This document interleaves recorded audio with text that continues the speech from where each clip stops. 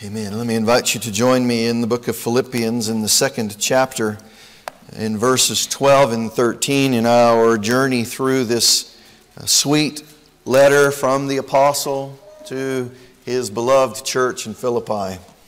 He gives good instruction, he gives good counsel, he gives good challenge, he gives good instruction, all at the same time. And here we have in these two verses, in the flow of the letter, it is the sweetness of salvation, the news of salvation that is the heralded word in this portion of the letter in verses 12 and 13. Follow along with me as I read the text from Philippians chapter 2, verses 12 and 13. So then, my beloved, just as you have always obeyed, not as in my presence only, but now much more in my absence, work out your own salvation with fear and trembling. For it is God who is at work in you, both to will and to work for His good pleasure. Lord, we do ask that you would give us the teaching aid of the Holy Spirit. Lord, we long to want to be a people who love to follow you and obey you. And God, we ask that you would use these verses to encourage, to teach, to strengthen, and Lord, may it bring salvation to the heart of the unconverted. We bless your holy name for the work of Jesus, for the blessedness of the Word of God. We thank you for all of these things that we have and that we might treasure them and look unto you. In Jesus' name we pray. Amen.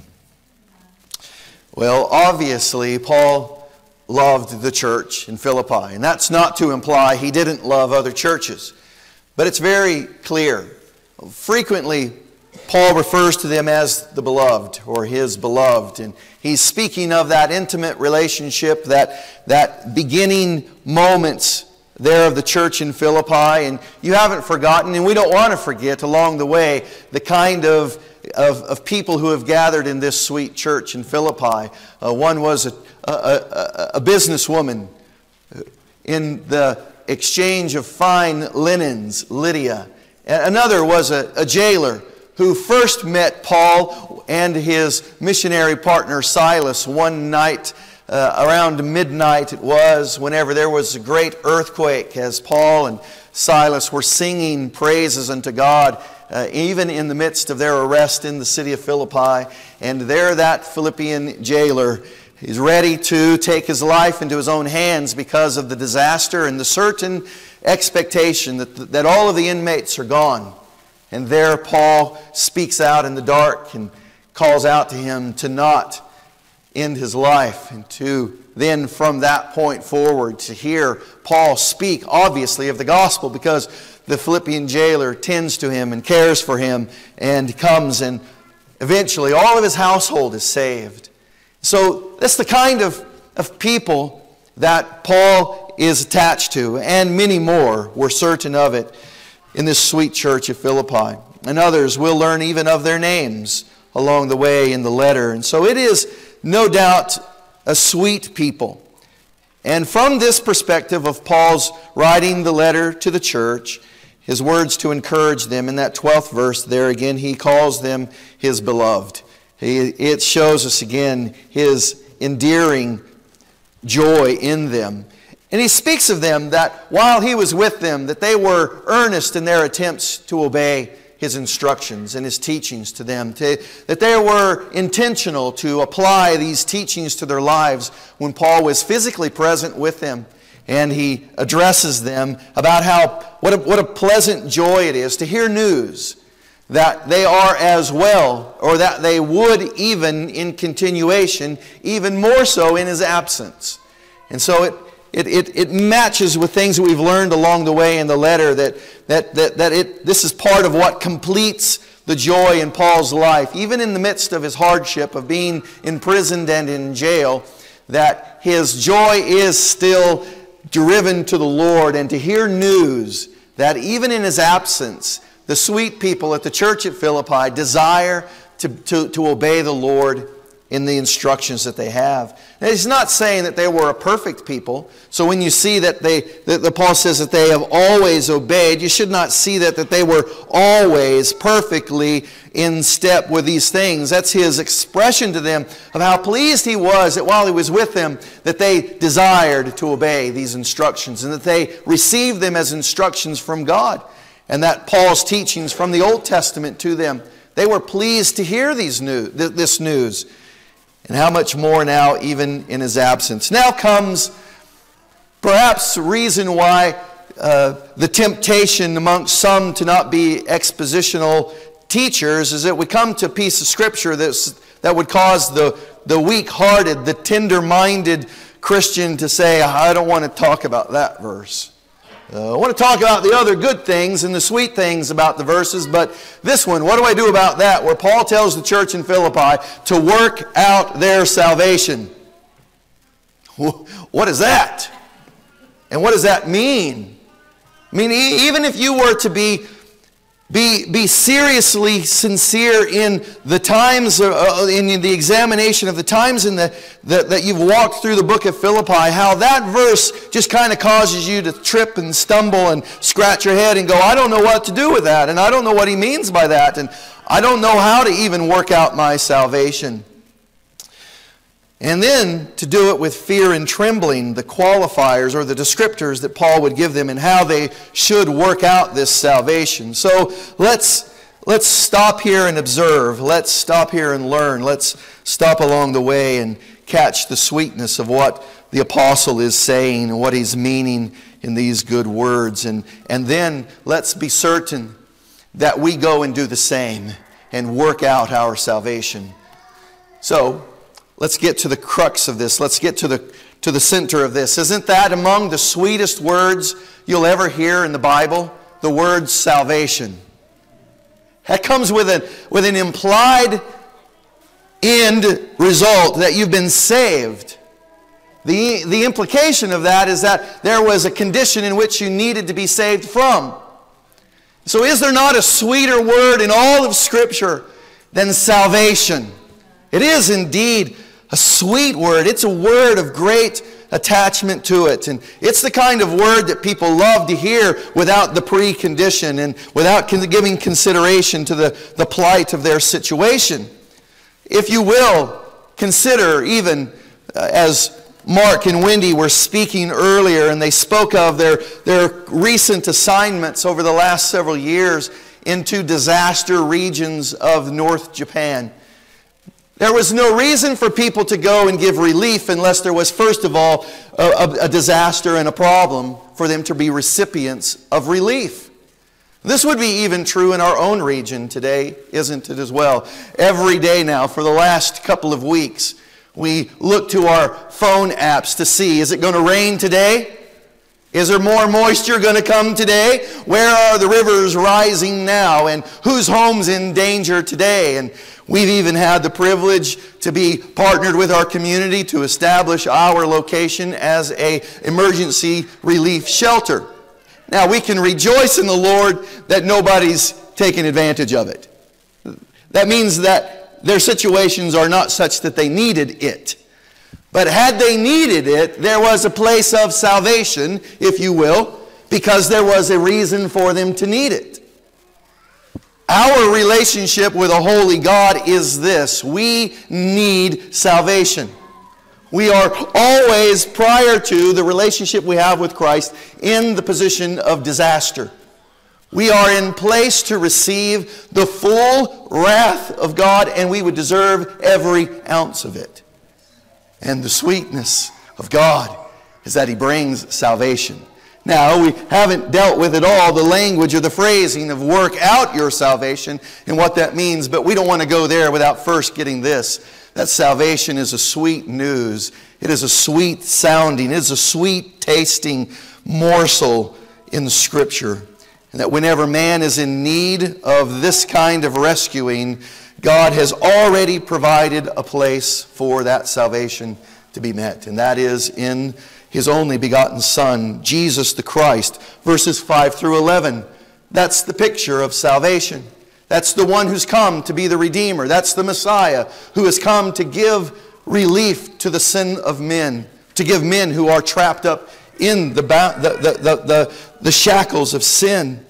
That Jesus and Paul instructs us. And as you let your eyes wander back to verse 5 and you see the instruction that is there and you're reminded of it again, that have this same mindset or have the same attitude in yourselves, which is also in Christ Jesus, who, although He existed in the form of God, He did not regard equality with God as a thing to be grasped, but rather He emptied Himself in taking the form of a bondservant, and being made in the likeness of men, being found in the appearance of a man, or as a man, He humbled Himself and became obedient to the point of death, even death on a cross. For this reason also, God highly exalted Him and bestowed on Him the name which is above every name, so that at the name of Jesus every knee will bow, of those who are in heaven and on the earth and under the earth, and that every tongue will confess that Jesus Christ is Lord, to the glory of God the Father. So then, for therefore, because Christ has done that, what a blessed news it is to Paul to hear that while I was with you, you were driving your life to see this God and obey this God. And what a sweet sound it is to hear in this place of being chained to Roman soldiers that you are still giving yourself unto this work. Now, work it out. Don't stop doing it. Work out this salvation. Notice he doesn't say go and save yourselves. He doesn't say work in this salvation. He says work it out. It's in you. It's been implanted into you. It has been brought to you by the sweet sound of the messengers of God, the heralders of the gospel, and you've received it. This is something that God finished and God did and God accomplished. He completed salvation. So there's nothing else for you to do to add to salvation. All that is here for you to do is to work out this salvation. Live it in your life. Let it be an expression. The church at Philippi, while Paul was there present teaching them, they were obeying these instructions. While he's away, they're obeying these instructions. Hey, even if I don't get to come to you, and Paul says, I want to come, I want to return, I want to be with you, but even if I don't, do not stop working out this salvation. So, the danger here, and you've perhaps even heard along your way in your journey in Christendom, preachers or messengers saying that this is instruction of your responsibility in salvation. Well, let me say as compassionately as I can, with sincerity and with caution to you, that is not the message of the gospel. That you would participate in the work of salvation. You will be a participant of the salvation, but you are not part of the achieving and doing the saving. This is something that is, again, the expression of the saving work of Christ. And the final clarifiers of that particular verse, of verse 12, you see it there on the pages again. How do we do that? How do we work out this salvation? We do it with fear and trembling.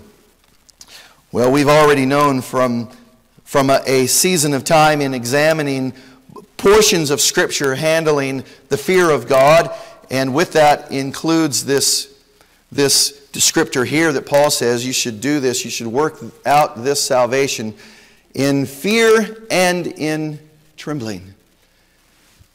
The fear and the trembling of this is, again, seeing verses 5 through 11. This is the work of God. It brings with it, even in the work of what Christ had to do on the cross, it brings with it the preconditioned supposed position, the implied position that you are a sinner and that it was necessary for God to send His only begotten Son to die for you. That's the gospel is boiled down in as nutshell as we can get it. But we cannot forget that that's not just a loving act that God is doing. It is love. It is compassionate. It is a sweet work that He does. But He has to do it because of the wretched sin condition of our lives. You and I, the inheritors of Adam's sin, we are guilty in Adam's sin, and we're guilty of our own sin. This is a position in which God comes to save the condition of men. So you think about it. What is your salvation like after all? Is your salvation the kind of salvation that is of the philosophies of men? That you are somehow responsible for a discovering of God on your own, apart from God? Is your salvation something like this? Then it would be a weak and it would be an inadequate salvation if it's dependent upon you to save yourself. If your salvation is dependent upon another person like you to do this saving work, it is a weak and an inadequate work. It must be accomplished by holiness. It must be accomplished by righteousness. It must be accomplished by God Himself. That God would do this. That is not a weak or an inadequate salvation. That is a strong and sufficient salvation. You might think about your salvation in this respect, that your salvation is based on a keeping of certain laws of God, and you would hold yourself to the laws of the Ten Commandments, and that's where your salvation is. The commandments of God are for our benefit, that we would see that we're wretched sinners. The law, and Paul teaches this frequently to his churches, the law of God is never designed to be your Savior. If you're looking to the law and the perfect keeping of a law to save you, you've gone to a weak and inadequate Savior. If you've gone to the law, you've gone to an unpleasant Savior. The law is a taskmaster that demands and requires perfect submission and perfect following of that law. And we've already broke that law. It's not like we're waiting for the day for us to break that law. Jesus puts it this way, that you're condemned already. It didn't come. We love those verses in John chapter 3 that speaks of God's coming and His act toward men. And it is a sweet sounding noise to hear that God so loved the world that He gave His only begotten Son, that whosoever should call upon His name or believe in Him shall not perish, but have everlasting life. That's sweet. That's beautiful. That'll make any man crumble in fear and trembling before holy God, that He would love us like that. But in our love for the morsel of John 3:16, we forget the coming and the following verses surrounding it. You see, you're condemned, and that's why you need a Savior. It's not that you're one day going to be condemned. It's that you're already condemned. That's why it's so important that we send missionaries all to the ends of the earth. That's why it's important that you make sure and you secure a preaching post of the truth of Scripture. That's why it's important that you hold the preachers accountable. That's why it's important in your daily workings of life that you're faithful in the following and the loving of God's commands, not because they're going to save you, because you were condemned already and Christ saved you. That's a sweet news.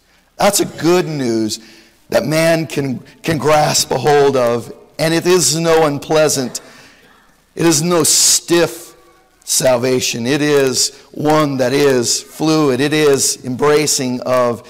It is one that causes the heart of men to long for and to want. There is another kind of salvation that men fall prey to, and that's a self-centered salvation, where it's always about me, me, and me. That is a flawed salvation. And again, it is a weak and inadequate. It is an unpleasant, and it is even in itself a stiff salvation. But maybe today, and you're answering the question about your salvation, because see, Paul makes it that personal, doesn't he? He says, work out your salvation.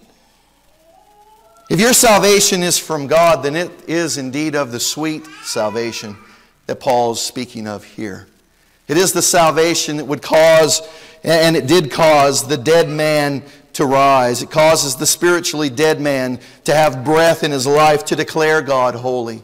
You see, in his previous condition, in his condemned condition, he couldn't even believe that because he was dead spiritually. But God comes, and in that condemned condition, He calls him out, and He gives breath in man that he might repent of his sins and turn to God. That is, in the continuation of these words in verse 13, for it is God who is at work in you. So you put that with that phrase, work out your salvation in fear and trembling. How do you do that? Well, it's God who's at work in you.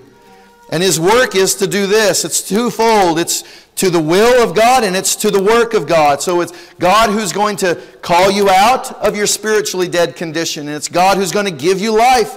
It's God who's going to, in His work in doing this, both to His will and His purpose in your life and in the working this out. If you're going to be able to work out your salvation, you're only going to be able to do it in the power of God.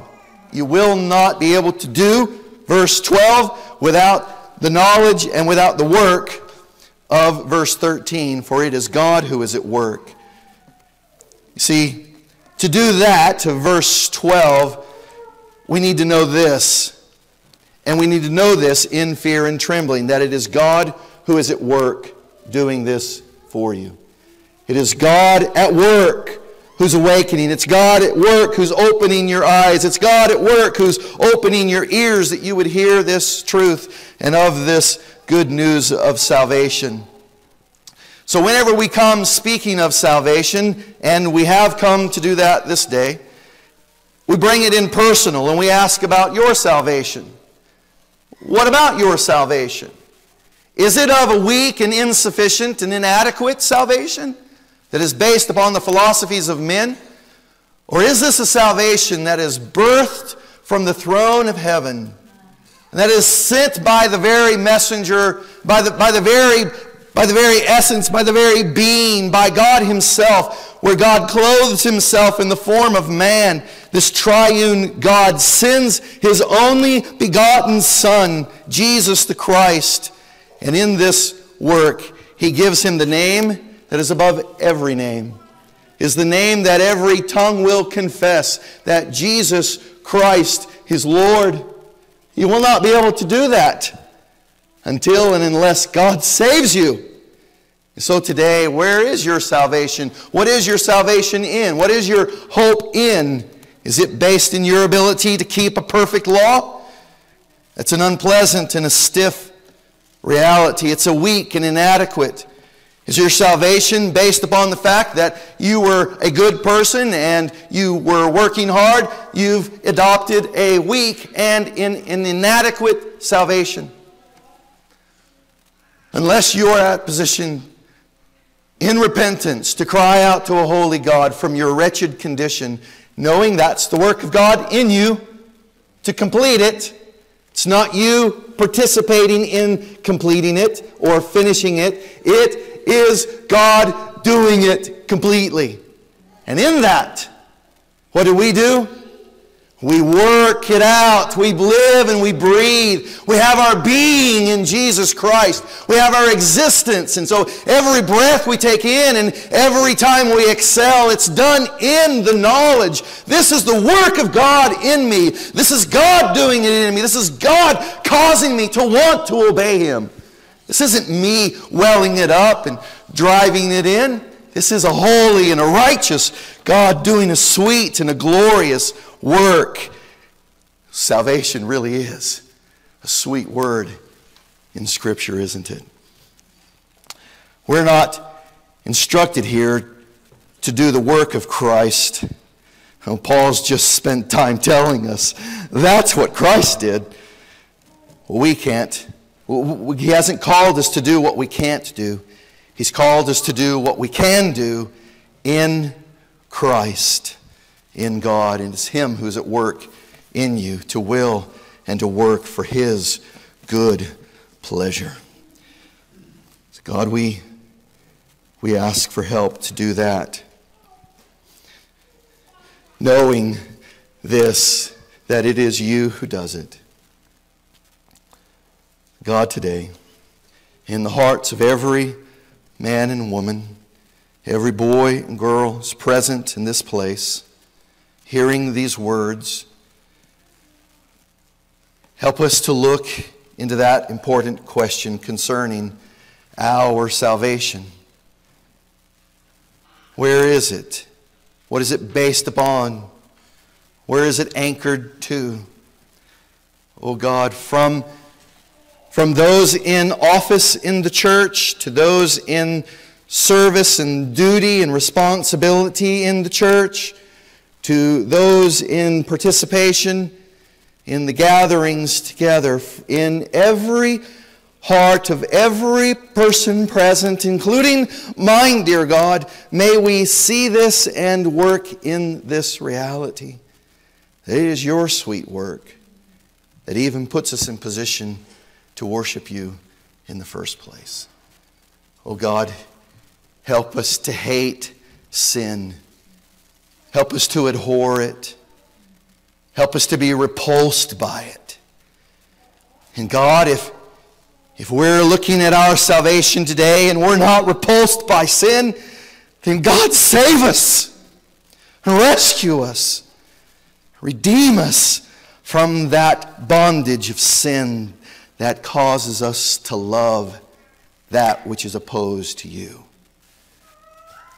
Oh God, save us today.